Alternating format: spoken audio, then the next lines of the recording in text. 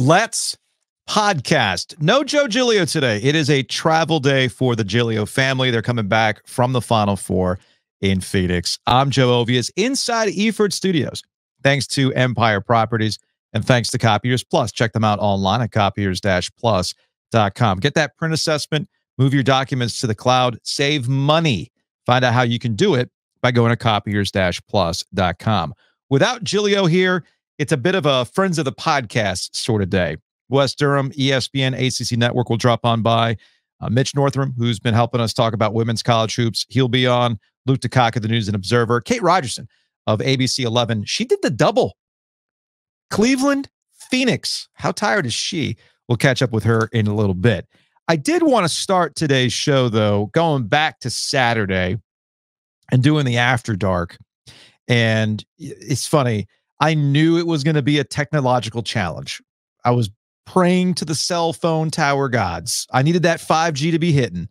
It wasn't quite hitting. It's fine. We made it work. I know some of you appreciate the DIY nature of this podcast. Salute to y'all.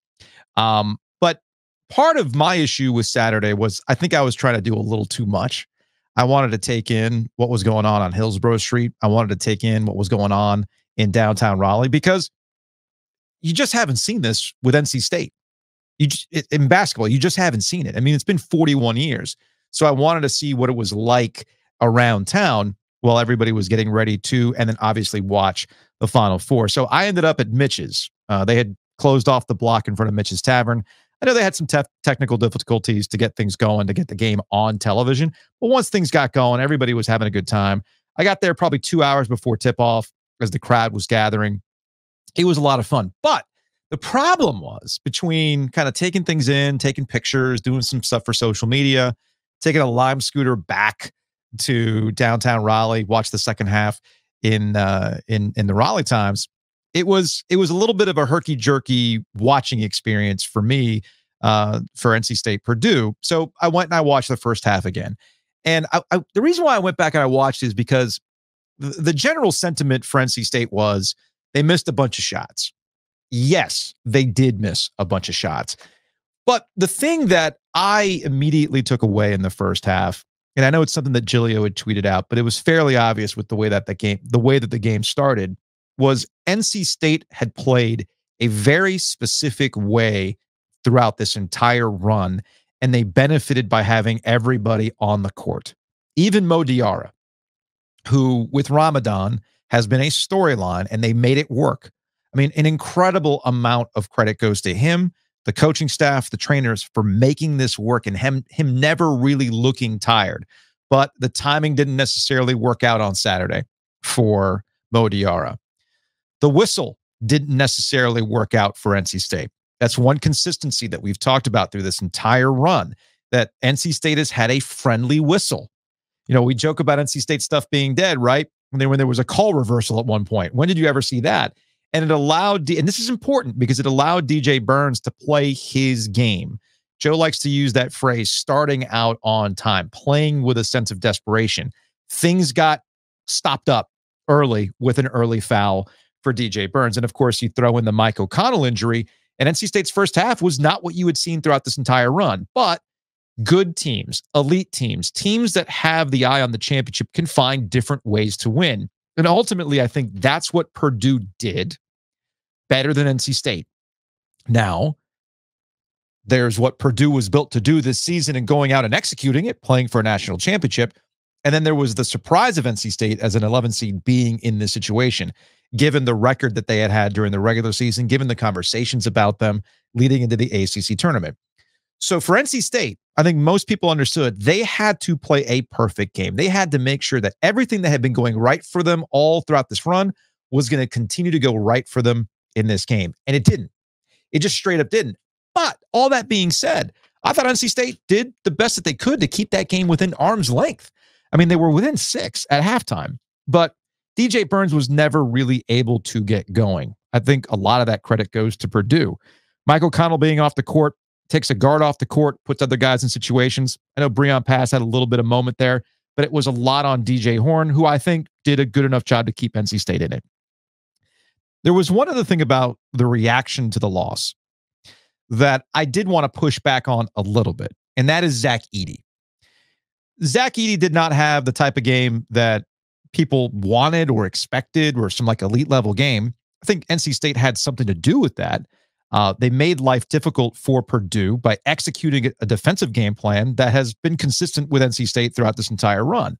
They forced Purdue to start their offense a little further out than they wanted to.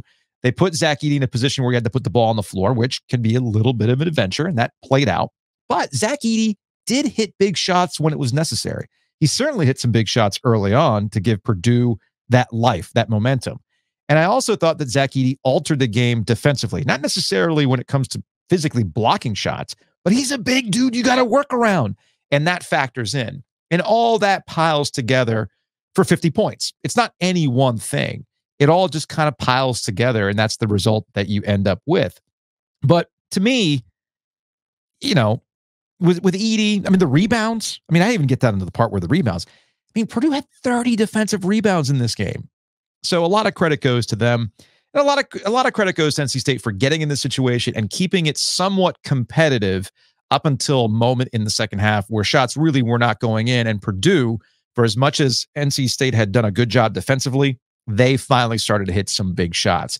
And Kevin Keatts talked about that in the post-game press conference about their game plan, executing the game plan, basketball being a make-or-miss game. You know, I thought we had a great game plan coming in.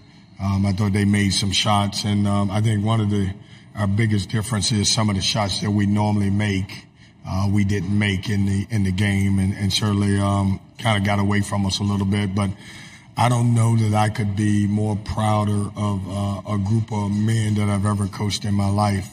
Adversity, you name it, situations, you name it, hard times, you name it, and they found a way to win the ACC. They found a way to make it to the Final Four, and so we're gonna leave out here because Purdue won the game, but we will walk out here with our heads up as champions, and you know what we've been able to provide, and the memories that these guys have created for NC State basketball, but more importantly for themselves, for the rest of their lives. And these guys are champions, they're ACC champions, and so I'm proud of them. You know, starting with the older guys, DJ Burns and DJ Horn and Casey Morsell, and just so proud of what they have poured into this university and also into our basketball program. So grateful for them.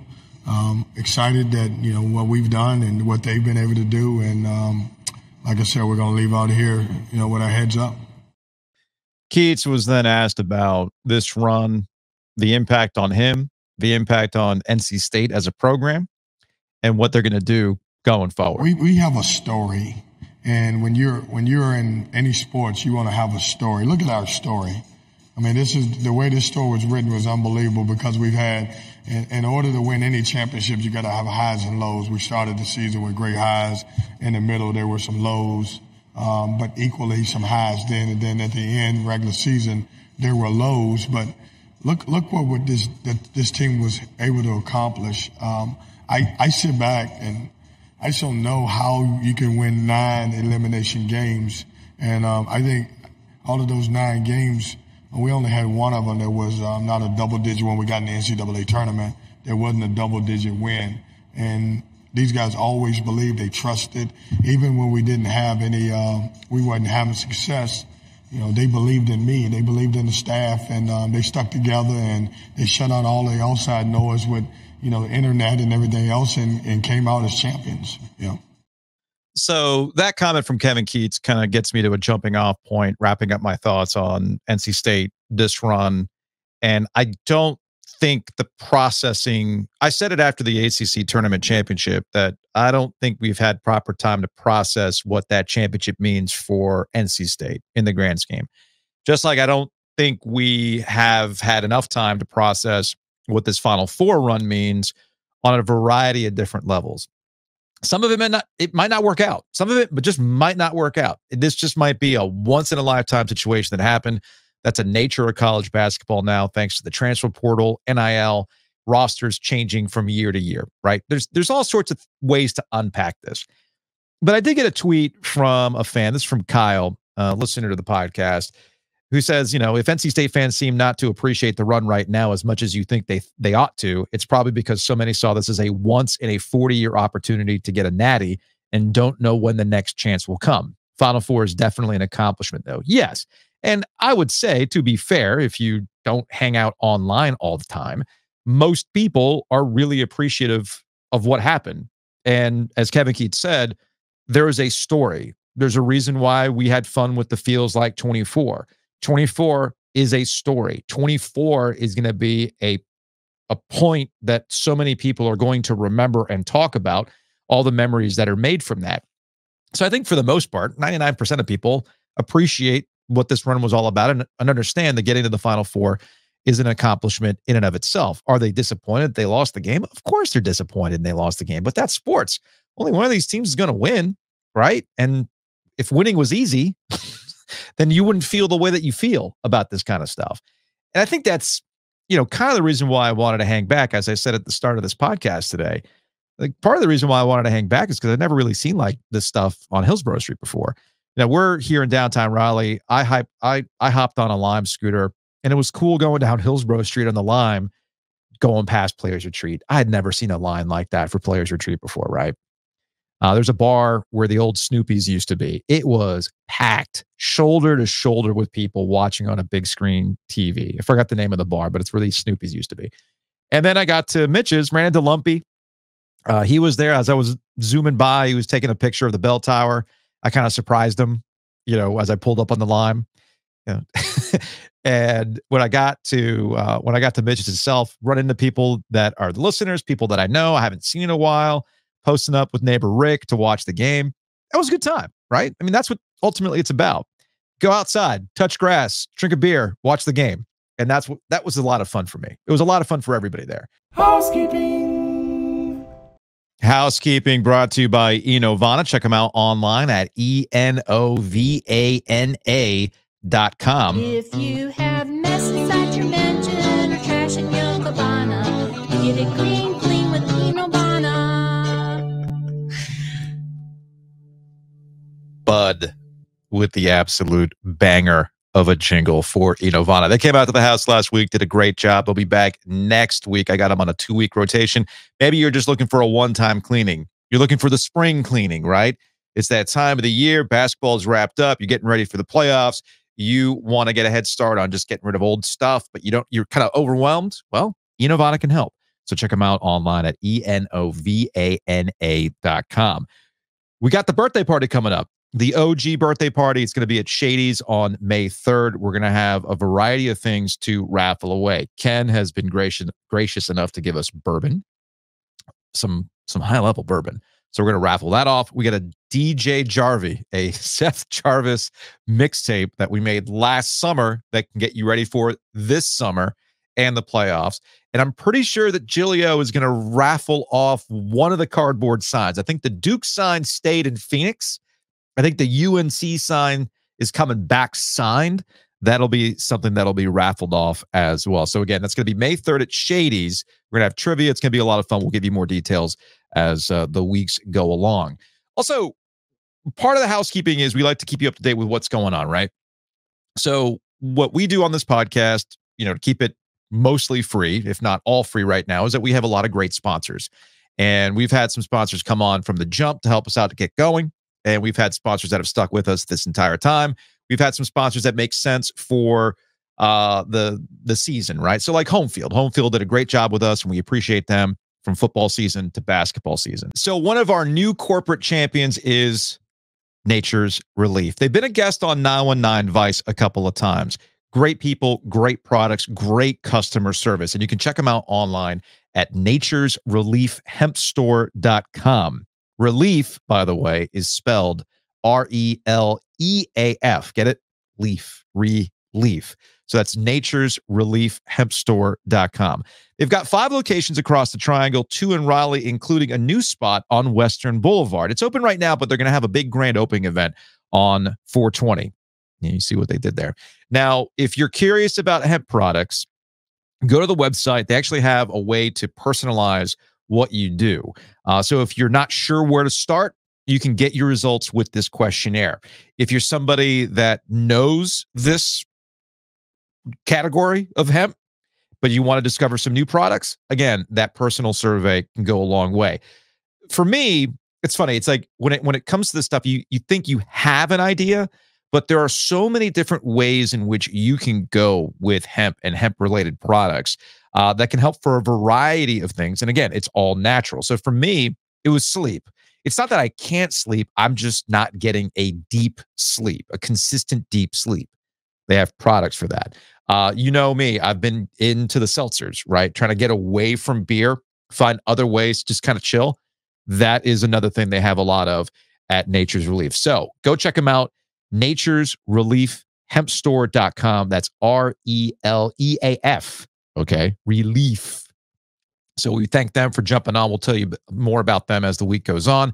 But more importantly, go check out their grand opening extravaganza on 420. Also want to thank Roback for jumping on. We talked about them a little bit on Saturday night during the After Dark. Roback.com. You can use the promo code OG20. I kind of joke that Roback is the store specifically designed for Joe Giglio. I'm pulling it up on YouTube. You can look at these printed polos. All these patterns, these floral patterns, the stripes as well. Can you not see Giglio wearing these polos? Look at these things. They're amazing.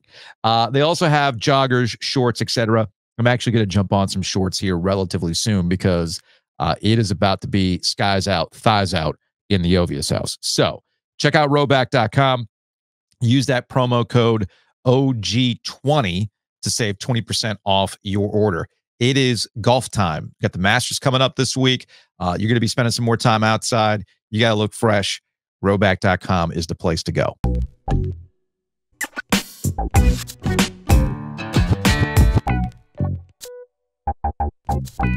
Joining us on the Heister Automotive Group hotline, he is Wes Durham, ESPN ACC Network, voice of the Atlanta Falcons, and joining us, Mike Bray style in the car. Well, remember the old Packer and Durham show where invariably Mike Bray used to do all of his segments from a Buick? Do you remember that? Yes. Okay. Yeah. Remember one time he did it and there was like a laundry basket sitting like right there? Oh, Bray was always my guy because he exuded dad energy like no other coach in the ACC, right down to his outfits when they got away from wearing suits and everything else. Yeah. Well, I didn't have a school drop-off this morning. I stopped to get a Dunkin' Donuts coffee in Flowery Branch, Georgia, and I'm wearing my gear here because I'm working on a project today at the Falcons complex for the next couple of weeks. It'll air down the road here, but it's one of those things that you have to do, quote, off season. You're always cooking, man. You're always cooking. I mean, college basketball season just wrapped up in the Triangle, but I know that the sun was rising just over PNC Arena with Rod Brind'Amour's big giant head because we're about to go into hockey mode. You're going to be going into football mode with the draft right around the corner, but we're still in the coaching carousel mode because I woke up this morning and I had to double check on the date that it wasn't April 1st. I wasn't getting duped by this. And John Calipari is leaving Kentucky for Arkansas. Last time I checked on that situation, I'd listened to Gary Parrish and Matt Norlander on the CBS Ion College Basketball podcast. And the way that they had positioned it was these two entities are stuck with each other. John Calipari, like where else is John Calipari going to coach? And what kind of coach is really going to come to Kentucky? The buyout was insane. And whether you and your AD get along is immaterial to the point. You're going to have to make it work one way or the other. But it looks like John Calipari is like, no, I don't want to make it work here anymore. I don't like this situation anymore. So he's off to Arkansas. And I believe the chicken tenders that my kids like at Wegmans, the price of the brick just went up to make sure that Tyson NIL money is going to work out for John Calipari at Arkansas. If you have no idea what I'm talking about, go look up the Tyson family and go look up at Arkansas and you see where this comes together. But there's an ACC hook here, Wes. There's an ACC hook. John Calipari could have been in the ACC had he taken that NC State job years ago. Oh my gosh. But SMU is about to join the ACC. So they moved on from Rob Lanier, who had been there the last 2 years, and they decided, 2 whole years. 2 whole years. Okay, 2 whole years. So SMU's looking at this going, well, damn it, we gotta up our game a little bit if we're gonna go into the ACC next season. So they go and get Andy Enfield, who was the hot coaching commodity after his Florida Gulf Coast run. He was at Southern Cal. Southern Cal opens up. you get Eric Musselman to leave Arkansas to take that Southern Cal job. And with the Arkansas job now open, John Calipari is taking that gig. And initially I go, damn, that's wild. Like, of all the jobs to take. But when you start getting behind the scenes and you start looking at the connections and you kind of look at where things were at Kentucky, I guess it makes a little bit of sense that he's actually leaving for Arkansas. I think it does, Joe. I think the 1-3 in the last however many NCAA tournaments, right? I think that has something to do with it. I think there's an element of, you know, my wife Vicky has an analogy sometimes that the minister stays too long and the message becomes numb to the members of the congregation. And we saw again the other ACC connection and tying it back to NC State. Kentucky is part of NC State's bracket luck, getting bounced by Oakland to open things up for the Wolfpack. Yeah, exactly. So when you look at it, Calipari's probably done all he can do at UK. And he's doing Mitch Barnhart a favor. Yes. Number one, Arkansas, Hunter Yurachek does not have to pay a buyout. Now, Southern Cal, I think, had to pay a bit of a buyout to get Eric Musselman. I'm not sure on the details of that one. But I think John Calipari and saving Mitch Barnhart, what, $30-some million? Is that the rate I read? It was something ridiculous like that, right? I mean, it's half a Jimbo Fisher, so congratulations. But the idea to me is that John Calipari had, and I read this, Mark Ennis, I think, tweeted it, Rick Bozich followed up on it, and then I read a note, I think John Clay had said something about it, and then I read Norlander and some of those other guys on Twitter this morning saying that there's a Tyson family relationship with Calipari already. And that Hunter Yurachek, who, by the way, I think worked at Wake Forest under Ron Wellman years ago. Oh, geez. Okay. Hunter Yurachek obviously wanted to put something together here to capitalize. Arkansas was in shambles by the end of last year. They were far from the team that beat Duke in the ACC-SEC Challenge. By the end of the year, Arkansas was just up for grabs. And I think that they need something to rally with, to be honest with you, because football right now in Fayetteville has become the great unknown. And let's be honest, Calipari wants one last ride, and it's going to be in the college game. He's I like John from what I know about him in the time. I just saw him when I did Louisville and Kentucky in December. I've always had a nice relationship with him. I wouldn't say we're friends by any stretch of the imagination, but I always felt like he needed one last ride, and the question was going to be, where's it going to be, right? And it's going to be in Fayetteville, Arkansas, in a league that he knows, with a program that's got to get better if it wants to stay in stride with the arrival of Oklahoma and Texas, and obviously the transitional piece there. The funny part for me, and you mentioned Andy Enfield. Andy Enfield kind of helps solidify a little bit of what we're getting ready to see in the ACC. And I believe, now this is, you know, some would say, well, you're flying the flag here. Maybe so. But I think the ACC now has crossed the bridge of Roy, Kay, and Boeheim. Okay? You've gotten John Shire through 2, Hubert Davis through 3, Red Autry's off and running, playing in the portal now, you know, guys coming in, coming out, whatever the case may be, right? It feels like, you know, there's the Larinaga Leonard Hamilton piece out there, Joe. But Pat Kelsey now, that's an igniter. That's an igniter hire, right? You start to see kind of the runoff of Pat Kelsey. You start to see the emergence of some of this other stuff taking place. I think it's going to get really interesting in the ACC, because I think they're bringing guys in here now, and give Kevin a lot of credit. In the span of 3 weeks, it takes most guys 2 years maybe to flip this thing. Kevin flipped the whole thing in 3 weeks. And now NC State has kind of regenerated its own momentum, right? Win the ACC tournament, go to the Final Four. I thought you were playing with house money from Oakland on, but nonetheless here, I think NC State now has a little bit of traction with the State Carolina Duke triumvirate. And then you had what Forbes has done at Wake and Brownell going to the Elite Eight. I'm not killing off the ACC on this. Now we got to get that. We got to get some maintenance done. We got to figure out the 18 and the 20 thing and how it works toward this. You know, if we're going to keep buying net stock, we got to figure out how that works. But outside of the landscape pieces with coaches, I think this league turned out okay a little bit. Yeah, it's funny you're talking about things and Kevin Keats. Kevin Keats does have the chance to do the funniest thing with Rob Dillingham, you know, as things have sure does. Kentucky. And if you want to keep that thing going, and if you've got interest from NC State, and we understand that NIL is the thing that you need to keep these things going. I mean, that's kind of the piece for Calipari to go to Arkansas. State does have the chance to do the funniest things. So does Coach K. Maybe comes out of retirement. He goes to Kentucky. Yeah. Okay. Right. No. Sure. Actually, what about Rick Pitino? He always said he wanted his biggest regret. What was Rick Pitino's biggest regret? Leaving Kentucky to go coach the Knicks, or no, go coach the Celtics. Yeah. So he has a chance to go back and write things. Actually, the funniest thing would have been with the Louisville job open if Calipari had left for Louisville. Now that. Well, let me ask you this: is Kenny Payne on John Calipari's staff at Arkansas? We're such good friends. I love Kenny Payne. The whole bit he fed you in December after they beat him by 30-something. Yeah, I don't know, man. After the 2 years, okay, player. I don't know what Kenny Payne does after the last 2 years. Well, I know one thing he does. He gets paid. Oh yeah, there is that. Yeah. One other note about Kentucky before we move back to the ACC. Okay. Who does actually take that job? Because to me, what's happening in Kentucky is not dissimilar to the conversations we had at Duke and what happens next after Coach K. It's not that dissimilar to Carolina, who's been through this before. There's no obvious choice like Roy Williams coming back to coach North Carolina. So what direction do you go in? Do you put your trust in Hubert Davis? You know, there's been some mixed results, but for the most part, 3 years in, you can see why Roy Williams believed in Hubert Davis. And there's expectations at Duke and at Carolina, but the expectations at Kentucky are at another level. Right. And I'm really curious with how college basketball has been flattened through name, image, and likeness in the transfer portal, how they evolve. Because that was one thing that Calipari just never really got away from. So how do they evolve as a program?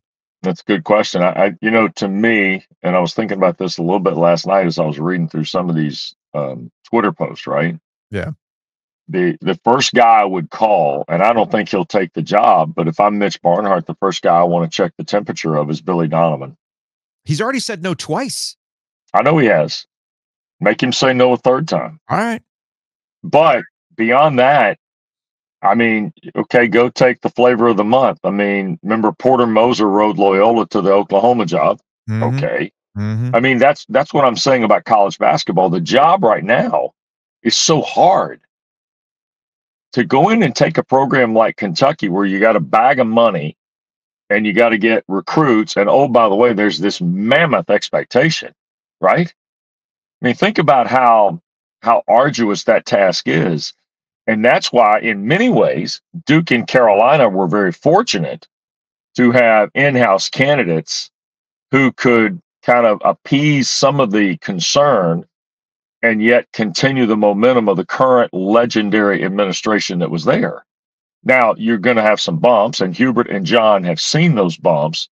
But at the same time, Joe, you at least have some degree of confidence that the momentum is not going to start or stop and start under a new head coach from outside. I don't know that Kentucky has that candidate. That's the concern that I would share with most of the Wildcat fans this morning. Do you have somebody who understands the legacy of your program, the momentum of your program, the recruiting prowess of your program? I mean, you can't hire Bruiser Flint. You can't hire Orlando Antigua to take over the Kentucky program. No. It just doesn't work that way. No. But who are you going to hire? Billy Donovan, Rick Pitino. It's going to be something. It's kind of like what happened at Alabama, right? There was all the obvious names that people thought were going to go to Alabama, and it ends up being with DeBoer.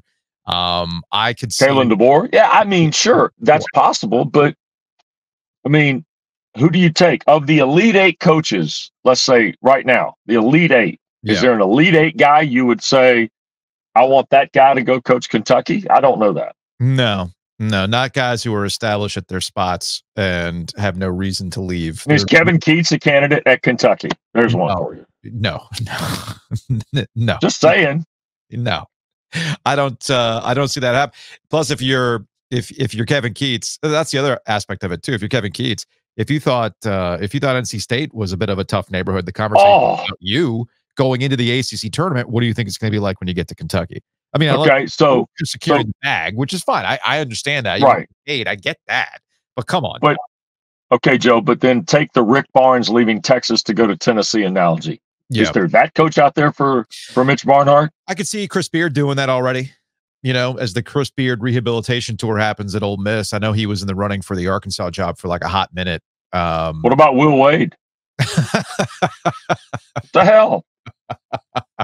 I mean, seriously.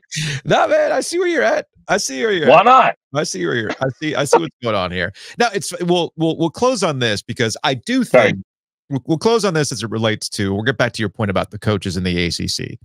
Okay. Because I do think there's a mistake being made with how we talk about the conference and the narratives around the conference. And I commend Jim Phillips, commissioner of the ACC, from the ACC tournament on, going out of his way to do some media, going out of his way to join Mark Packer and Taylor Tannenbaum to talk about the state of the league and, you know, how they want to change that conversation. I get all those types of things. But to me, the conversation changes on the ground level. And maybe I'm guilty of taking in way too much college basketball media, but it's fairly clear that access matters. Being a guy who talks to national guys helps change the conversation around your league.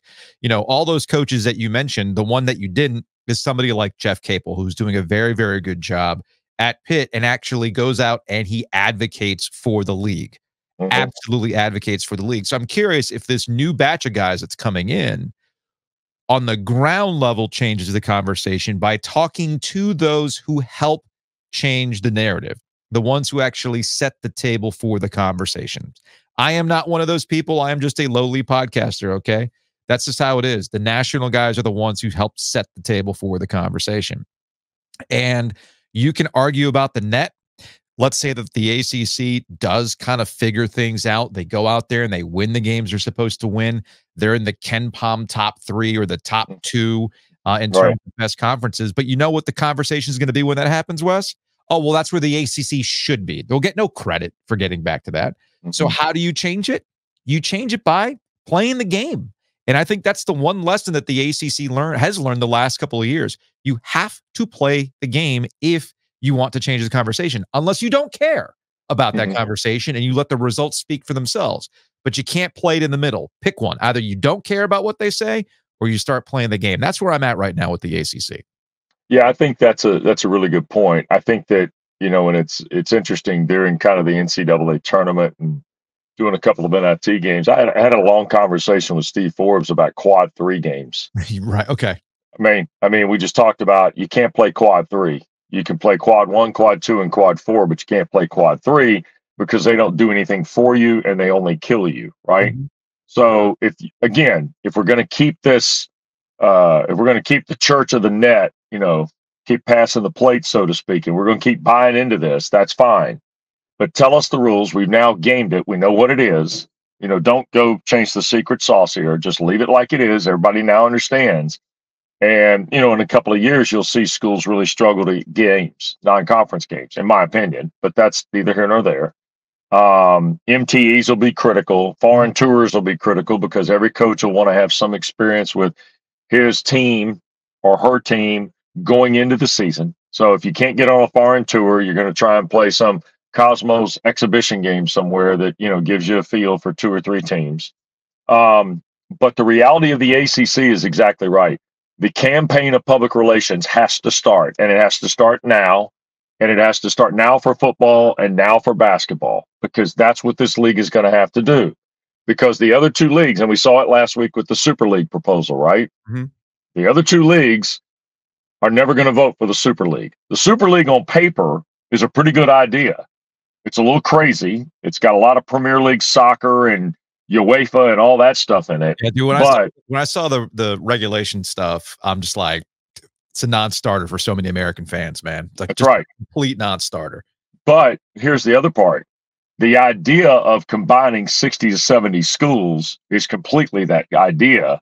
But when you can't get the 2 top ones to go for it, Big Ten and the SEC, because they got the most in the bank at this point, that's going to be a non-starter. So you got to figure out another plan. It's almost as crazy as talking about an expansion of the college football playoff when you've yet to play a 12-team playoff. But the idea of what you're talking about from a public relations standpoint, and again, Joe, let's also recognize too, you and I have been around long enough. This is a break from ACC personality. Yes. The ACC has had to never stand out on the bow of the boat and say, this is who we are, this is what we're doing, and we're here to tell you all about it. And I think they have to start doing that. I think it's incumbent upon us at times, and I don't like doing that, as you know, because I think the product ought to sell itself. Yeah, but at the same time, the ridiculousness that gets spewed out there, which is almost kind of the political television debate arena at times, which really frustrates me, because this is sports and we're supposed to treat it differently, but it's not. I think the ACC has to take a real stand with its personality and certainly with its coaches. And I agree with you about Capel. I think Forbes is a guy. Brownell's a guy. Keats is a guy. I think Shire and Davis also fall into line with that. Hubert and Davis I think it's not going to play the game. That's the thing. No. Hubert Davis isn't going to play the game. And I'm not, and I want to be abundantly clear when I say this. It's fine. It's right. Perfectly fine. Not everybody wants to. Not everybody should. I think Shire wants to, but Shire just hasn't done enough at Duke yet to be taken as somebody that I agree with that. be listened to. Now that could change over time. I think the coaches that you just referenced, the guys who've been doing this for a long time, can help change that conversation. And I think the other one that you're going to find out is going to be one of those guys is Pat Kelsey. Yes, I totally agree with you on that. That's the guy I look at as somebody who can help change the conversation around the ACC. Yeah, Pat Kelsey, knowing Pat from his time as an assistant with Prosser, when Prosser had the rock star staff of Dino Gaudio, Chris Mack, and Pat Kelsey. Whew. I'm going to tell you now, and Skip Prosser during that era was a pretty opinionated guy too, and was a welcome opinionated guy. He was. And I think that's going to, and I think Mike Young is that guy. But I think it's going to be an interesting, I think it's going to be a really interesting era. I want to think we're moving into the new era of ACC basketball through the changes of those legendary coaches we talked about. But we may need a year or two to validate the fact that we are in the new era. Wes Durham, ESPN ACC Network. We appreciate the time as always. Have fun doing your project with the live from a Honda Accord, Joe. You like in Flowery Branch, Georgia. You like that? Hey, man. You know, I fly a lot, so I just need good gas mileage back and forth to the airport and that kind of thing. That's why I always ride with my Civic. All right, man. We'll talk to you later. Take care.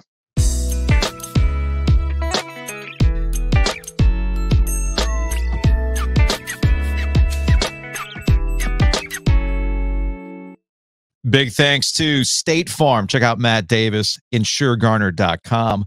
VOGinsurance.com or call him directly at 919-779-8277. Matt's been sticking with us as a corporate champion for a while now. He's been saving you money. We've been hearing from listeners. They've switched over to Matt Davis, and they're like, whoa, we're saving like on a substantial amount on a monthly basis. You can do the same thing if you haven't done it yet, as you're kind of doing an assessment. I mentioned spring cleaning earlier. Maybe you're looking at a little spring cleaning for your bank account, looking for ways to save money. Insurance, home auto is a good way to do it, and Matt Davis can do it for you. So check out InsureGarner.com, VOGinsurance.com, or call 919-779-8277. Also, big thanks to Two Roosters for jumping on. What a time. What a time for our friends at Two Roosters. Jared had actually texted me earlier today about some of the cool stuff that they got coming up, but I did want to put a bow on the Tuffy tracks, which they broke out following NC State winning the ACC championship and throughout this entire Final Four run. 798 gallons of Tuffy tracks sold during that run for NC State. Nearly 800 gallons of ice cream. That is insane to me. I love it. But they got some new stuff coming up right now. It's the Kids Chef menu time. And as Jared told me, they have local elementary school kids submit ice cream flavors and creations for them. They pick 6 of the best ones, and they have them at the shops all month. And they absolutely love doing this. If you know anything about, my kids are, I got one who just turned 16. I got another who's turning 13. When they were younger, they participated in some of these camps, and they would come up with all sorts of concoctions. My younger son likes to call, he'll make something up out of nowhere, and he's like, yes, I went full chef. So kids love cooking, and they love it even more when everybody gets to try it. So these kids are like rock stars walking around school going, hey, my flavor, it's at Two Roosters. So go check it out. TwoRoosters.com for locations across the triangle. Go check out that Kid Chef menu.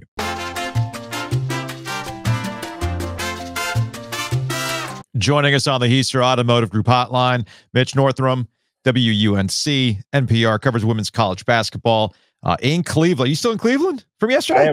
I am still in Cleveland, still in my hotel room, not quite on the road yet. Okay. Before we talk about what we saw yesterday with South Carolina winning the national championship, let's talk about what South Carolina did to NC State. That was a competitive game for a half. And then the third quarter happened. It was a series of unfortunate events where, yes, South Carolina is legit, but they hit a gear that I guess NC State just couldn't, and it was a wrap from there. Yeah, that first half, super competitive. NC State's guards really playing well. River Baldwin kind of doing everything she can to kind of keep Camila Cardoso in check. And then at halftime, South Carolina flipped the switch, a 29-6 run for the Gamecocks in that quarter. And NC State just didn't have an answer. South Carolina just kept punching, and NC State just couldn't swing back. River Baldwin kind of summed it up best. Camila Cardoso is 6'7", and Ashlyn Watkins is 6'3", and she was like, Camila holds the ball up there, and I can't reach it. Just kind of one of those things. There's not many. It's very similar to like DJ Burns with Zach Edey, right? He's like, look, man, he's a big dude. I'm a big dude too, but he's a different kind of big. And I guess the same thing played out on Friday. Yeah. And Camila Cardoso is going to be a top 5 pick in the WNBA draft. And, they had Ashlyn Watkins, who had, I think, 20 rebounds, a career high. So that's South Carolina's thing. They're bigger than everybody else, and they're also deeper than everybody else. They play 9 players, and the 4 players that come off the bench could start for any other Power 5 school. And I think that depth allows them to play as aggressive as they do, because if somebody gets in foul trouble, okay, well, we have, another starter who can come off the bench and play just as well. So, that sort of combination of like size and depth, I think, made them really hard for, as we found out, everyone to handle this year as they went 38-0. Yes, hard for everybody to handle. Before we get to the national championship game, to kind of put to wrap up NC State's season, I know we talked about this going into the Final Four. This is something that Wes Moore has been building towards at NC State. It's been a very consistent program throughout his tenure. They've won ACC championships. But it's funny, I went back and I watched our last conversation, and yeah, they weren't picked to win the league this year. This was not the kind of year that they thought they were going to have. They were supposed to have a good year. It's a competitive ACC. But it is interesting that sometimes the teams you think can get to the Final Four won't. The teams that you expect to be good end up surprising you, and I guess that's what this team was. Yeah, this team was picked to finish 8th in the ACC this year, which is wild. They were unranked in the AP to start the season. They beat UConn, they beat Colorado, beat Notre Dame, beat Louisville. You have a really great regular season. Come up a little short in the ACC title game. And then, as we've talked about before, got a little bit of bracket luck, but still had to beat a really good Stanford team and a really good Texas team to get to the Final Four, the first for this program since 1998 when K.I. was on the sidelines. It's a great, while they came up short against this awesome South Carolina team, it's a great accomplishment for Wes and the program. Mm-hmm. And the good news is that besides River Baldwin and Mimi Collins, everybody comes back. So, the kind of core of the guards in the backcourt, Isaiah James, Sanaya Rivers, Zoe Brooks, Madison Hayes, they're all due to come back unless something unforeseen happens in the transfer portal, but I don't expect it to. And they're going to be pretty good again next year. He's got some good recruits coming in. There's some freshmen on the bench who I think will have bigger roles next year. I think Wes will probably need to go to the portal to find like a veteran big to sort of maximize the potential of this really great group of guards that he has. But if he does that, they're going to be in the mix next year too. All right, let's get to the national championship game, and South Carolina hitting that other gear was evident in the second quarter of this game. You're thinking, all right, Caitlin Clark is having the game. This is the legacy game that everybody talks about. She has an amazing first quarter. South Carolina Caitlin Clark never really was able to keep this thing going. I'm not saying that I went to DraftKings and looked at the live line and took some Yeah, I think at one point South Carolina was plus whatever on the money line. I'm like, give me that, please, because you knew it wasn't going to last like that. And yeah, so look, sometimes teams just have it. I feel like that way about UConn. Props to Purdue, but I feel that way about UConn. The team is just it. And I think South Carolina, with what Don Staley's been able to build, that's it. I mean, it's as simple as that. Yeah, there were some people texting me before the game, some relatives and stuff that was like, do you think South Carolina is going to win? Can they cover 7.5? And I was like, I think that they will. I just thought, especially after Friday's game where like they just eviscerated NC State in the third quarter, just absolutely zapped them. And also on Friday, the way that Caitlin Clark struggled a little bit against UConn, I was like, this is a South Carolina team that's very, very motivated. They got ousted by Iowa last year in the Final Four. I just didn't think they were going to allow her to beat them again. And yeah, in that second quarter, they held her to 1 of 6 shooting, just 3 points. They go on a 16-7 run to take the lead back. And they got some really great shooting from their bench as well. Tessa Johnson is a freshman. Again, like they just have these players on the bench that could go play for any other Power 5 school. So Tessa Johnson's a freshman, comes off the bench, scores their career high 19 points in the national title game, to kind of will them over the top. And yeah, they were it got to a point where it was just like, okay, this is one of the all-time teams. This is inevitable. And, I mean, South Carolina, aside from Cardozo, who's going in the draft, they're going to bring everybody back. So they're going to be really good again next year. Well, the bringing everybody back, and we'll close the conversation on this because I thought the way that Don Staley handled the celebration by thanking Caitlin Clark in that moment. I mean, this is a moment for her. It's a moment for her team, but she also used it as a moment to elevate the game in its entirety. And I thought it was a perfect way to cap off what had been a breakthrough season for women's college basketball on multiple levels. And I know that the hot takes are going to be about, and you and I have talked about this, and it does bother me. And you made a very, very good point the last time we talked, that just because we talk about the men's game a certain way doesn't mean we have to talk about the women's game in the same way. It's not the same. It doesn't have to be a 1-for-1. And I thought that it was a recognition that everybody elevated the sport. And that's going to continue on. And ultimately, that'll be Caitlin Clark's legacy. It's not a championship. It's not the records. It's not, Big Ten Players of the Year. It's that she helped elevate the sport with a lot of other pieces in women's college basketball to get you monster ratings and general interest. Yeah, I think, the rating for the Iowa-UConn game on Friday night was kind of an example of that. Like, that was sort of a perfect storm. Like, you have a UConn team that has like this long-standing giant fan base and support for women's college basketball. And then you had Caitlin Clark in Iowa, and what do you get? You get 14.2 million viewers, the most watched women's basketball game on record. And we don't have the figures from yesterday's game yet, but I imagine it topped it because there was a whole lot of people tuning in to just see sort of South Carolina's collective greatness. They don't have a star per se like Caitlin Clark, but they have a lot of really good players. And I think the hope is that sort of the rising tide of Caitlin Clark will continue to sort of lift all boats in women's college basketball. And there's a lot of stars that are coming back next year. Like, you got Juju Watkins out at USC. I think she's going to get sort of, part of the reason like Caitlin Clark got sort of the treatment that she got this year is because Fox has this Big Ten package. Yeah. So, they threw Gus Johnson on her games and had, a second camera following her around. Well, USC is in the Big Ten next year, and Juju Watkins might be kind of the next big star for this game. And then you got Hannah Hidalgo at Notre Dame. Paige Beckers is coming back. She's going to use her extra year. So she's going to be a star. And then the South Carolina team is just going to be really, really good again. So there's definitely plenty of star power to go around. I think kind of the next thing, to sort of watch for is like, will the Caitlin Clark thing continue in the WNBA? Can she sort of lift the boat in that sport as well in terms of viewership and fandom? I think there's going to be a curiosity level, but there's an attachment to women's college basketball by the university that is going to draw more interest, in my opinion.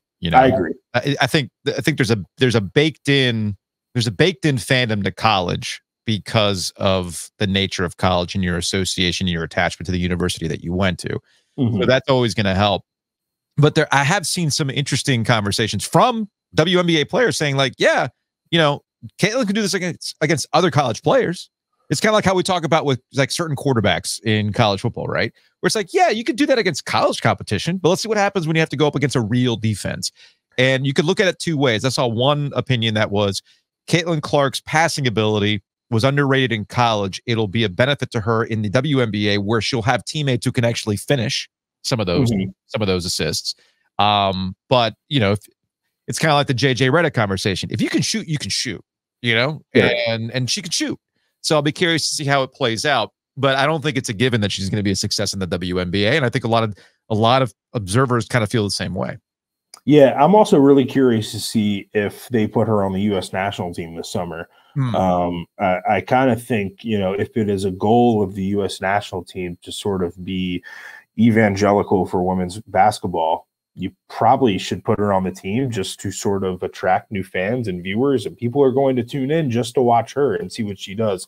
But yeah, like you said, there's a lot of WNBA veterans and players, Diana Taurasi among them, who I think are eager to check Caitlin Clark. Yes, but I think that's good. That is competition, man. I love that. Absolutely. I love that. And I'm sure Caitlin Clark will do her best to rise to it. Mitch, hey man, thanks for your help this year. I'm talking about women's college basketball.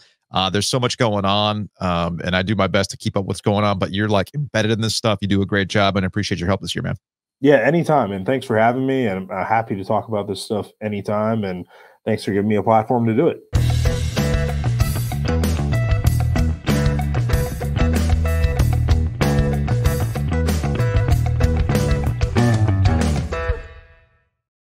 Big thanks to Mitch for hanging out with us. And big thanks to Breeze Through. We're going to be spending a lot of time at that PNC Arena Breeze Through location as we get ready for the NHL Stanley Cup playoffs.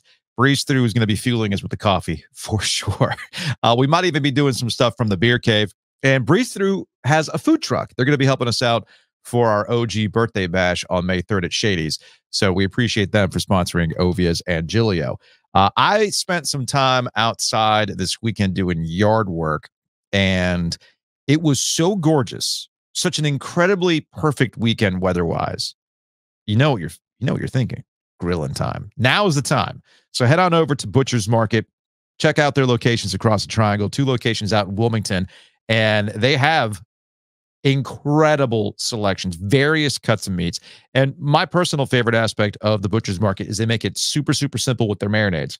The signature steak tips, you can never go wrong, but they have a variety of different marinades that go with it. You can just go to the case, and they got some prepackaged ones, or you can get it specific to what you need. You need 2 pounds? Good.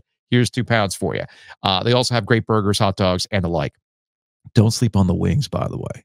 Don't sleep on the wings. So check them out, thebutchersmarkets.com.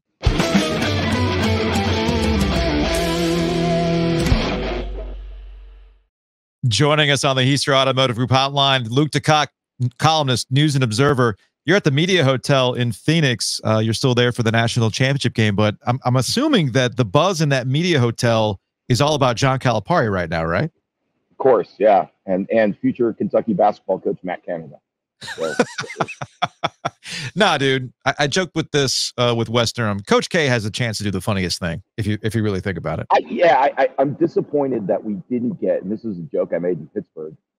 Similar, in the same note, I'm really disappointed we didn't get Louisville coach John Calipari. I thought that would have been the single funniest outcome of all of this. But yeah, no, I mean, there's a lot of people do, right? Like Patino, Nate Oates and his $18 million buyout. Like the dude just signed that contract like 3 weeks ago, and now he wants out of it. But you know what? The transfer portal is insane. We need guardrails on this stuff. We can't have coaches jumping right after signing big bonus deals. It's not good for the game. People don't want to see that. They don't want to watch these coaches jumping from team to team. Oh, wait. What are we talking about again? Although I do think there should be a calendar change if you think about it. Yeah, and look, I mean, yeah, I'm not. I'm just making the no, I know you're making a joke, but it is interesting. People are sitting here complaining about all these things that are going on. it is within the control of the NCAA, and these schools are like, all right, you don't like how all this kind of stuff is Open the transfer portal on April 7th. Yeah, right. Why do you have to do it then? Like, just kind of understand what it was. Same with football. Like, why are you doing this? Like, there is a cadence to this. If you want there to be a cadence, go take a page from the NFL. Bring in legal tampering if you want, but let's have like an actual start date to this stuff. It's there for it, man. Yeah, it's a layup, but this is also the same people are running them. Speaking of the transfer basketball tournament, yeah. So. And this is the part that I'm most curious about, in that what's next for NC State, right? Once you get past the warm fuzzies of making it to the Final Four, and we've spent a good chunk of time talking about the importance of that to make NC State fans feel good again, like understand, hey, nice things can happen here. All right, it is possible, but now you want to chase it again. And we've seen this before at other places. Heck, we saw it last year at Carolina, where there was this thought of momentum from the run that they had in their own March to what happened the following year. And you can remake a roster really, really quick. So I know you wrote about this. Kevin Keatts doesn't have the job thing hanging over him anymore because for a variety of reasons, the contract, the run, etc. So how do you take that advantage that has been given to you and run with it now? That's the most curious part for me. No, and it's a opportunity and it's a challenge, because you have to.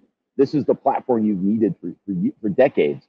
And look, State's the triangle is accounted for 6 of the last 36 Final Four teams. I mean, that's an incredible number when you think about it. State's in that neighborhood now. We don't know for how long, but they have a chance here. They've won an ACC title, haven't done that. So all those things, yes. And I think what we're seeing is, like, I remember, this is in the column I wrote today or yesterday or whatever day it is, I remember being in Denver last year when State makes the tournament for the first time in years. And on the practice day, where it's quiet in the building and there's not much going on, Kevin Keatts is out there making calls to recruits on the floor under the David Thompson banner. So you have these kind of platforms. You have these kind of opportunities to leverage. And now you've got the greatest one, right? You're at the Final Four. And we've seen it, right? They got a transfer in the middle of the Final Four. And it's a good player. It's a guy we all know. Brandon Huntley Hatfield from Louisville. He was 23 days ago or whatever. He's about to end their season and possibly Keats' career at State and all these other things. And now he's going to be part of the team next year. So if everyone who comes back, who can come back, does come back, they actually have a pretty good foundation for next year. They're like one, DJ Horn type high volume scorer away from a full mix. But you think about it, you go into next year with Huntley Hatfield, Ben Middlebrooks, and Mo Diarra up front. They all come back. And then you've got Jaden Taylor and Michael O'Connell and Paul McNeil's coming in, and Breon Pass will be back. And I don't know, Dennis Parker Jr. look good in flashes. He's, seems to be the kind of guy you might see transfer in a situation like this. But if he comes back, there was something there. So you've got, a core group next year that will have some expectations, to be sure, but we'll also have the experience of going through this and bring some of that confidence with them. And the reality is, when this team looks back at the Purdue game, and I know you were just kind of digging into this, I think what they're going to see is an eminently winnable game. Mm-hmm. And there's a 6-minute period of the second half where they miss 9 of 10 shots. And of those 10 shots, or 9 missed shots, about 8 of them were the kind of shots they've made in every game over the previous 9. Like, those were the shots that went in the second half against Duke. Those are the shots that went in overtime against Oakland. Those are the shots that went in the entire game against Texas Tech. So it's been a shot-making team through this run. So right now, and that's what happens against a good team with a guy who can alter shots. So the question is, how do you then, what kind of team can you build that can do the same thing? And I think you're going to be missing a DJ Burns, you're going to be missing a DJ Horn. That's fine, that kind of organic and all that. But I think when you look at the backbone, sort of the core structure of that team, if all those players come back, you've got a really hard-working, versatile core of guys who do their roles really well. So you just need to get in the portal and fill some raw talent around that, and you're in a position where you can win some games, I think, and then build on that. It's interesting. It was a winnable game for NC State, and I gave Keatts and the team a lot of credit for powering through adversity in the first half. DJ, you talk about shots that have gone in, but they've also seen a friendly whistle. DJ Burns has been able to play his game throughout this entire run. You pick up a bad foul early on, You talk about the 6 minutes where they can't make a shot in the second half. There was a 6-minute stretch there where they didn't really have DJ Burns because of the foul trouble. Right. And they did their best to stay within arm's length of Purdue. This is where I get to the second half where NC State was able to keep their game plan defensively to force Purdue outside of what they wanted to do. They did start hitting some shots. I think, and again, you were there, I'm watching on TV. I almost think people are going too much in one direction and talk about Zach Edey's game. I thought he altered the game in ways that don't necessarily show up on the scoreboard. They're obsessed with, well, he fumbled the ball a couple times, but he also hit some big shots. Okay, he's not necessarily getting blocks, but he's forcing guys that are otherwise comfortable, like DJ Burns, around the rim, unable to do. He's a big dude, and I thought he affected the game in a way that NC State had not seen throughout this entire run. They finally saw a big dude that DJ Burns could not do what he typically does against. Yeah, and the other thing people forget in sort of this Edey narrative is, the first 10 minutes of the game, every time they threw him the ball, he scored. And that was a big part of Purdue sort of building that cushion. And the big difference for State in this game as opposed to the others is there have been games where State played from behind. But for the most part, throughout this run, State has played with a 5 to 10 point lead for most of these games. That's not saying that an excuse or something, just that they built those leads, and it's much easier. That's a big reason why they lead so much easier to play with a lead like that. They never had that against Purdue. They were fighting from behind the whole time. I thought, Zach Edey played a Zach Edey game. He rebounded. He defended the paint. I mean, they play that almost inverse box and one where it's 4 guys playing man-to-man and Zach Edey standing under the basket. 30 defensive rebounds in that game? Come on. I thought that was your NBA legal defense rules notes, summarized notes. No, it's and so you and then the other part of it is for State to win. I think we all knew this going in. Purdue's guards had to shoot poorly. They had, they've done. I mean, that's been Purdue's Achilles heel when they lose. It's typically because the guards don't play well. I thought State had a huge guard play advantage, especially defensively. But when it came down to it, Lance Jones made shots. You want to talk about the differences between Purdue last year losing to Fairleigh Dickinson and Purdue this year beating NC State to go to the national title game? Lance Jones. Everything else was the same, man. They gave the ball to Zach Edey. Braden Smith was terrible. Foster Lawyer was terrible. Lance Jones. You add one shooter like that, changes everything. So, certainly we don't a missed opportunity for NC State, but not like because NC State didn't rise to the moment or Zach Edey was too good. It just didn't make shots. It's a make or miss game. I've been told. I've been told you've got to make shots. Absolutely. Was Sidney Lowe in the house? Yeah, it's funny. I didn't see him, but that would be. I know he had like a weird NBA. I know he had like a weird NBA schedule. I mean, they're wrapping things up, but I didn't know if Sidney Lowe actually made it. And if he was there, if he was there, I didn't see him. Okay. Saw everybody else, man. That was Wolfpack. Well, and that's legends. Actually, and when Giglio comes back, I'm curious his perspective on this because he was a little bit more on the ground, if you will, with a civilian seat and things like that. You, of course, had your typical sideline view for a Final Four game. But it sounded to me, and it came across on television, NC State fans made that damn trip. I mean, unquestionably. And look, it's that part of the narrative gets lost a little bit because there were more Purdue fans, right? It's a Big Ten school. You do anything to get out of West Lafayette any time of year. You do anything to get out of Indiana any time of year. So the Big Ten schools travel. It was like a bowl game. There were more Purdue fans. They were number one. And State fans were number two.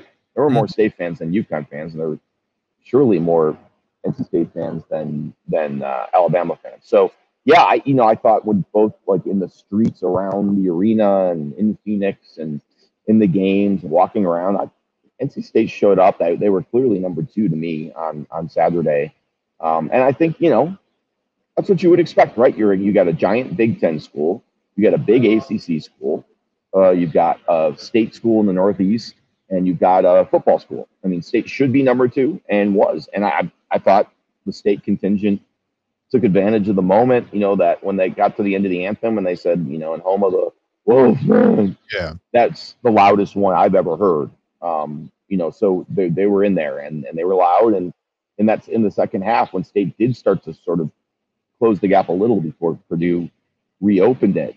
They were up and they were going the atmosphere was much better for the first game on Saturday because there were the Purdue fans and State fans were there. And frankly, the UConn and Alabama fans are leaning towards State too, because everybody, they didn't want to play Purdue if they won and all that. So yeah, you don't want to play Purdue. You also understand that State's actually a pretty good story. Yeah. And yeah. I don't know if it's got any further repercussions, but I do think that the way that State fans put their arms around this team and this moment and going to the game and whatnot, I've used the word appreciation a lot. And my hope is, and it's a fleeting hope, but follow me here. It's not easy to get to the Final Four. All right. It's not easy. And sometimes I think we're a little spoiled around here. And I could see a spoiled-like attitude coming from not all people, but you could tell based on the reaction to how people were viewing NC State fans and everything else, who's spoiled and who appreciates things. I think you and I were messaging this. There was a little bit of a litmus test for how people reacted to NC State getting in the Final Four. Yes, there's rivalry ribbing. Yes, all that stuff is always going to be there. I love that stuff. But there's a line that you cross where you go, man, you're all coming off as spoiled brats with the way people react to NC State being there. The triangle, man. I mean, that's the good, the great, and the awful of it. But there's no question. I think I was the one who used the word litmus test in our conversation. Yeah. This was like the Kool-Aid acid test of, are you someone who's just here because you just want to spew hate and you have no appreciation for cool things or fun things? Or are you the kind of person who's like, hey, you know what? I hate these guys and I hated since I grew up, but this is kind of cool. And if it was us, I would want other people to think it was cool. That, to me, that's the thing about State is it was a likable team. There weren't, there's not like a Grayson Allen type, the Keats job narrative, like, hey man, if you think he's a terrible coach, you should be fired up, right? Like he's staying at State. So some of the stuff. But I also thought that there was a lot, as much as you and I kind of noticed the negative. I don't say negative. That's such a loaded word. As much the fans being dingleberries. I thought there were a lot of fans who kind of handled this with a lot of sort of grace. And I think the idea, mostly from Carolina fans kind of in their feelings about the regional final where one of those teams was going to win. I thought the ones who were like, hey man, like I hate it that it's these two and not us and blah, blah, blah. Yeah. But it's good for basketball. It's good for the ACC. It's good for the triangle. Like, look, we talked about this with East Carolina football and Wake sometimes, but you need it's a three-legged stool, man. We need everybody going for this to be what it can be. And that's like, you think about where Duke, Carolina, and New Orleans, like, amazing. But that's because they're always so good, and it was so strange that it had never happened. If State can get, I'm not saying State gets to that level. We all know that Duke and Carolina are ascended to another plane on some of this stuff. But if State can get back to where it was in the 80s, where it's part of the conversation and it's competing for ACC titles and it occasionally wins in Chapel Hill more than once a lifetime, then it becomes a different dynamic. It really is, and I hope there are people who can see this. I know that there are some of them who can see this. It really is better for everybody. To me, it's better for everyone in the triangle. It's better for UNC if State is good. To me, it's a reminder that sometimes we got to go outside and touch grass because we get a little too caught up because being online makes it super, super easy for you to stay connected, right? But the problem with being online too much is that you realize, well, people are online because they want to be miserable most often than not online. So some of us can do that in real life. Yeah. I mean, I'm trying to help you, Luke. I'm trying. I think spending some more time around me is I'm trying to get you a little bit less curmudgeon-y. But the one thing about being around town, I was out yesterday afternoon hanging out with some friends, and I went to a local establishment that doesn't advertise, and that's fine. But they were State fans, and they were just like, man, that was great, And then talking to some UNC people, I was like, yeah, that was cool. Nice for NC State to participate. That's the kind of general attitude that I think there's more of than if you spend too much online. All you're going to see is this negativity stuff. It's kind of like Canes Twitter, right? You'd never know that the Canes were good. If you only or made the playoffs 5 years in a row. Yeah, never know. And that's that. Now we're at that point too. That classic changing of the page, changing of the chapter, the triangle. Where not to say that people haven't been paying attention to the Carolina Hurricanes the last 5 years, because when you win at the level that they've been at, the two can coexist. We've been doing this long enough now to understand that these things can coexist. People can be paying attention to multiple things at once. But now all eyes are on the Canes, Luke. And people are, I saw a Spittin' Chicklets clip the other day about like, oh, I had my doubts about Carolina, but now I'm all in. And that's what's going to be happening to the Canes team as things wrap up in the regular season. Yeah, there's a definite sort of change. There was a little of this last year, so I shouldn't say definite sort of change, but the national narrative that the Hurricanes are favorites or close to it is a big change. And look, all of this stuff that's happened over the last 5 years, like the fact that they clinched the playoffs this year in the middle of the NCAA tournament, and everyone's like, all right, great deal, let's go. And there wasn't that sort of release and excitement. It didn't come down to the 82nd game. It didn't come down to the 80th game. You know, I remember being in Greenville in 2019 when they clinched, and what a huge deal that was. And I'm down there in full Zion mode, and it's like, okay, like what's going on, and we'll deal with it. But I think the difference is going to be the dynamic that, and we did see a little of this last year, but I think it's the trade deadline stuff takes it to another level nationally, not in the market. Yes. The idea that, oh, the Hurricanes are inevitable, blah, blah, blah, and they can't be stopped. And this is going to be sort of a get your flowers first postseason. And the Hurricanes are going to have to deal with that. It's a different dynamic. The questions are different. The broadcasts are different. But they're going to go into a first-round series where they're likely going to be extremely heavily favored. And first-round series are tough. It's the hardest round of the playoffs because everybody thinks they can win and everybody's playing their bag off. And that's going to be a test. Like, how do you handle expectations? So now, can they do it? Absolutely. And the reality is we're at a point with the Hurricanes where if they don't play for the Stanley Cup, it's a disappointing season. Agree. And that's the bar continues to ascend. And just as last year was disappointing, this year that bar is set there too. And the thing is, when you look at this team, last year's was a really good team. And there were people who were concerned going into the playoffs. And I think we played so poorly the last month of the season. There was that sort of look, man, you got like the best team in the Eastern Conference. Let's not nitpick the 20 games they played when they were secured a playoff spot. But this year, that's also not happening. They're going into the playoffs like a train. And they're healthy. That's the most. And they're healthy so far. That's the most important part. Yeah, and they're getting goaltending, and there's no questions about it right now. So you put all those things together, it's going to be a very different playoff dynamic. Maybe that's good. Maybe that's what this team needs. Maybe it needs to be the bad guy. Maybe it needs to be the bully a little bit. It needs to push people around a little bit and go into the conference finals with that kind of swagger. If they play Toronto or whoever. So, but yeah, it is funny because before I went to Dallas with State and Duke, going from State and Carolina, I called Tom Dundon. It's like a mafia boss. You got to get permission to come to this town. And I'm like, all right, well, I'll talk to you in a month or so. Like, it's just, for me, when the ACC tournament starts, my hockey brain switches off. Certainly follow along, but now it's when I get back later this week, it'll be back into full-time hockey till as long as it goes. And at some point, we're gonna have to figure out what to do about the U.S. Open, because that's going to be happening right in the middle of this, which is a problem we all get to enjoy if the Hurricanes advance that far. You and Julio can. I'll just be in the merch tent looking at the most ridiculous things that have a U.S. logo on. I always look to see what the most expensive thing is. Usually it's some sort of crystal with a logo on it. Oh, yeah. So you want that? You want that bourbon glass set? You want the decanter?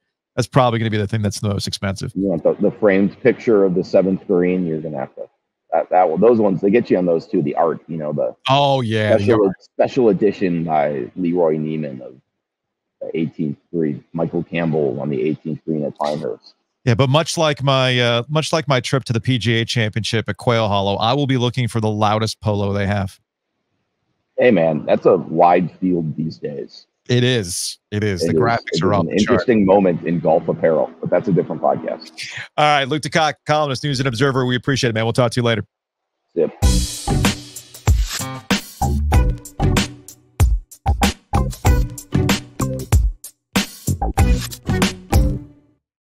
Big thanks to Hometown Realty for sponsoring Ovius and Giglio. Check them out, myhtr.com.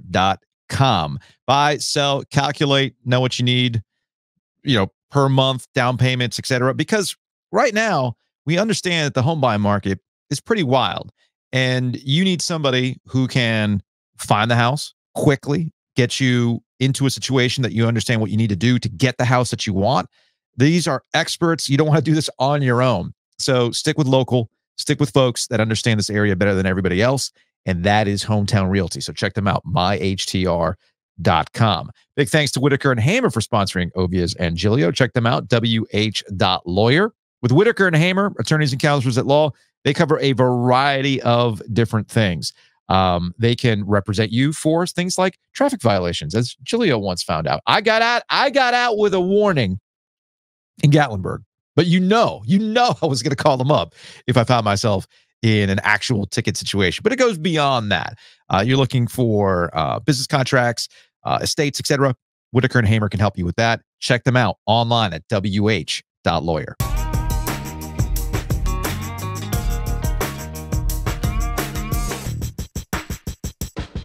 Joining us on the Heister Automotive Group hotline from ABC 11, she is Kate Rogerson. You went from, let me get this straight. I open up Instagram and I see that you're in Cleveland. Cool. And then NC State loses.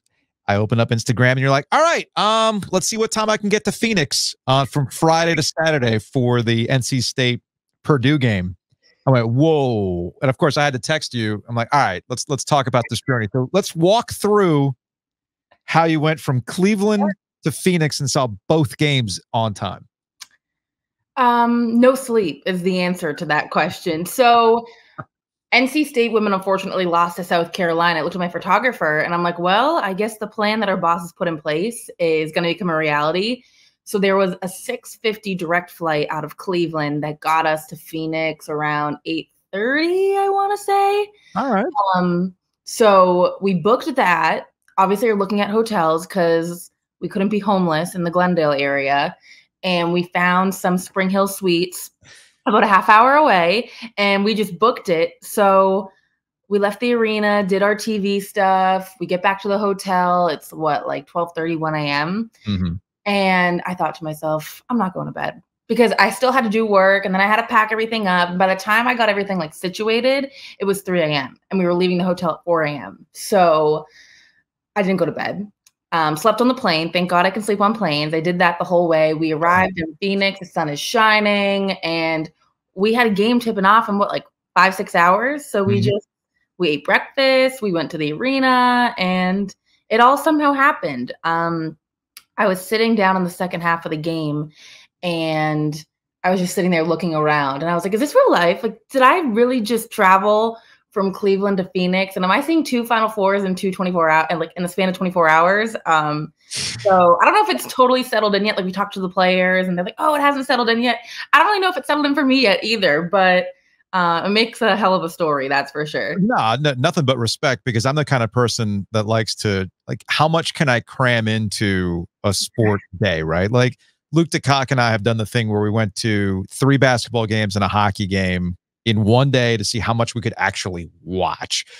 When I've been to big events like a Super Bowl or a Final Four, like, oh, there's some other event going on, an outdoor game being played at Yankee Stadium. Hell yeah, I'm going to go to that.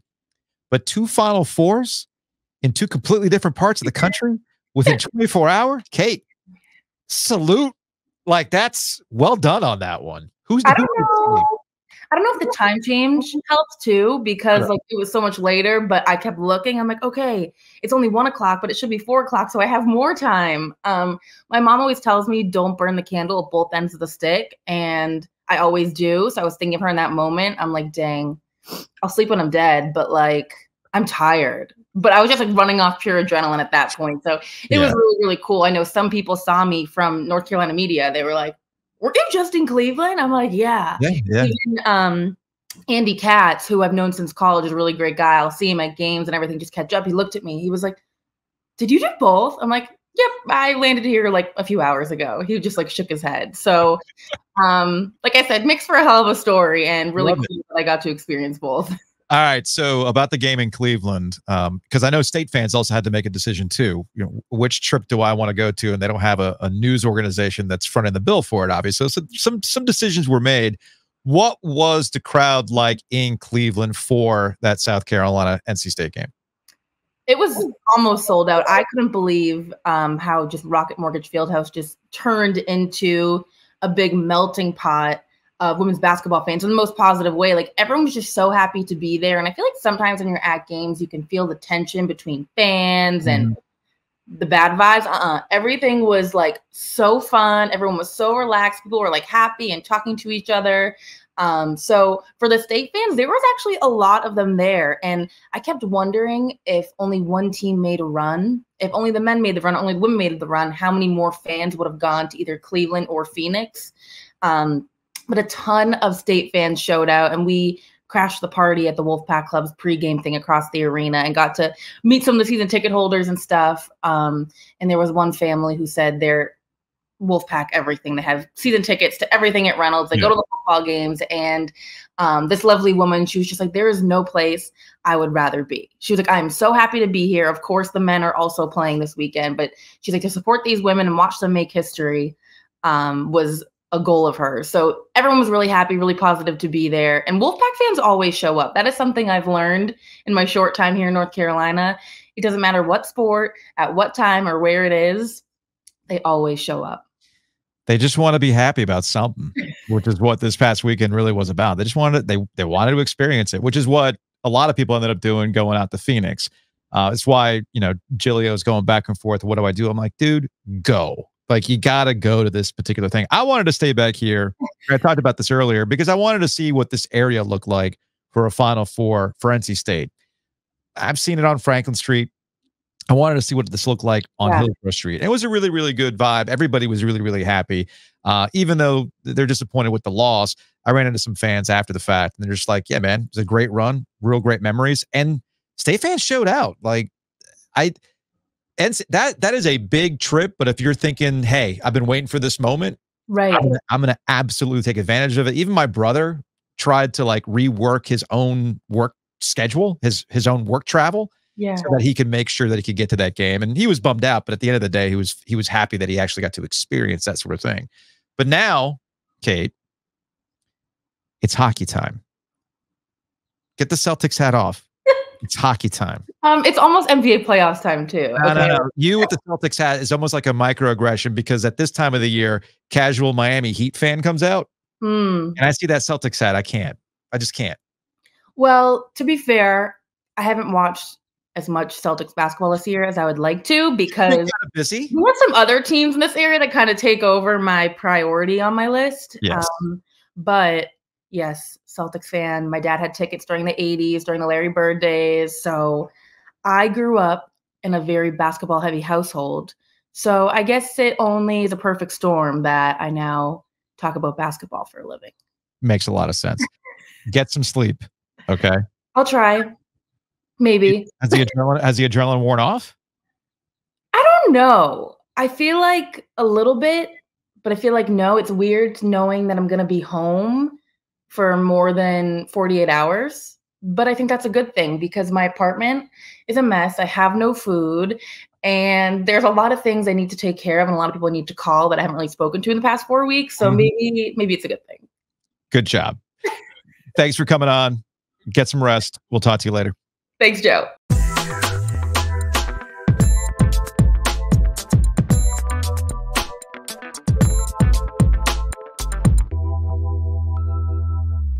Mosquito Authority, Pest Authority, helping out Ovias and Giglio. Check them out online at bugsbite.com. Now is the time to bundle and save. Get your outside treatment for mosquitoes. Keep those bad boys in check while you're spending more time outside because it's nice now. But you know it's going to get hot soon. And the mosquitoes are going to be active. But keep them in check with Mosquito Authority. And Pest Authority can take care of the inside of your house, protecting your home. And we have a couple listeners who have reached out. Shout out to one of our listeners who had posted on Twitter. The Mosquito Authority, Pest Authority truck showed up to their place. They're bundling and saving. We love to see that because if you like this podcast, if you want the podcast to keep on going, you support us by supporting our corporate champions like Mosquito Authority and Pest Authority. Check them out online at bugsbite.com.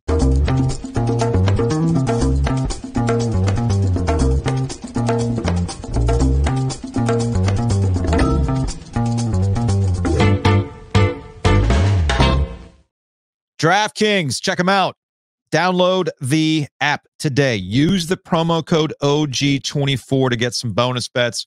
I know a lot of you, it's funny, last week we did a contest thanks to Matt Davis over at State Farm to give away some Canes tickets. And I had asked, hey, just take a screen grab of your DraftKings winnings, send them to me, and I'll randomly pull somebody out to win those tickets. Luke ended up being our winner. We appreciate him listening, and I know he had a good time at that game, even though the Canes did not win that game. But the Canes have obviously bounced back. But some of the screen grabs that y'all sent me, I mean, I'm not jealous per se, but good salute. Some of y'all won big, all thanks to NC State. Goodness. Now, I had fun this weekend as I'm kind of experiencing this for the first time, because I was not somebody, I'm very much a rule follower. I think some people understand that about me. I'm a rule follower when it comes to this kind of stuff. And I was waiting for it to go live in the state before I really started to get involved with this. And I've been having a lot of fun on the DraftKings app. They've got parlays like you wouldn't believe. You can just do simple, straight up stuff like the money line, which is where I tend to live. But I do enjoy just putting $5 down on a built parlay that they have for you. And, you know, obviously I looked them over and I'm like, okay, I could see X, Y, Z happening. Like, yeah, I'm pretty sure Sebastian Aho is going to score a goal today. You know, given the way the Canes have been playing going into Sunday's home closer, the season finale at PNC Arena, I'm like, you know what? Against Columbus, I'm pretty sure they're going to come out and put the hammer down. And they had parlays that just kind of matched the things I was looking for. And boom, boom, boom, win $20. You're good to go. So that is the beauty of DraftKings. They got something for everybody. And right now, when you use that promo code OG24, you will get $200 instantly in bonus bets. So the wait, I know we've been waiting. I know I've been waiting. It is over. People have been all in on this. It's been fun to see people showing me their winnings, their experience with this. It's been a lot of fun. And with DraftKings, the official betting partner of NASCAR, now live, take advantage of those $200 in bonus bets instantly when you use that code OG24. So bet $5 to get $200 instantly in bonus bets only on the DraftKings Sportsbook app with the code OG24. The crown is yours. Gambling problem? Call 8777-185543 or visit morethanagame.nc.gov. 21 plus, North Carolina only. Bonus bets expire 168 hours after issuance. Deposit and eligibility restrictions apply. Terms at DraftKings.com/sportsbook/NC. NASCAR is not a sponsor of this promotion and used under license.